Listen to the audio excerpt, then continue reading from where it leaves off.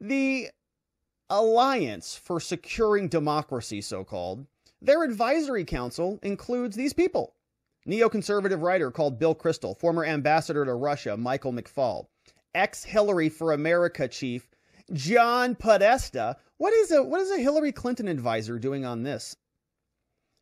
And former heads of deputy and heads of the CIA, former heads or deputy heads of the CIA, the NSA, and the Department of Homeland Security, all on this fake think tank.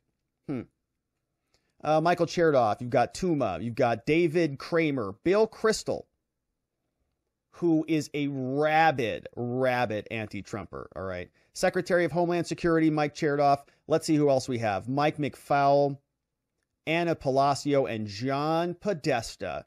Very interesting fella, that guy. Interesting household over there as well.